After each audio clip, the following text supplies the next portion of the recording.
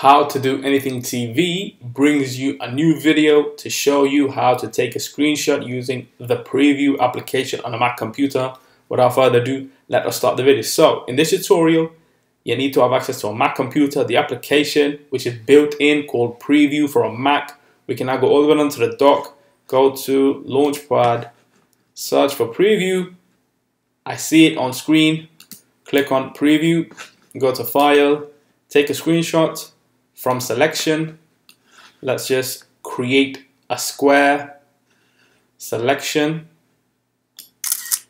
The screenshot has now been taken, and there we have it on screen. We can use Command S to save directly to the desktop.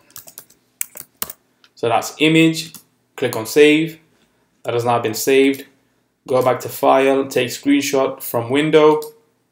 This will take the screenshot of the entire window. Enter.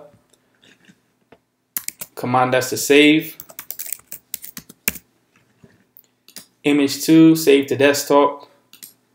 Go back to File. Take screenshot from entire screen.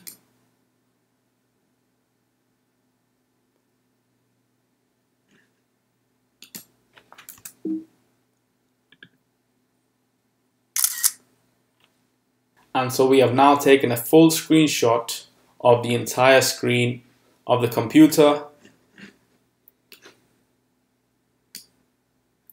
If we open up the second image, as we can see, we did not have the toolbar on top, whereas with image 3 we do. So we can now Command S to save.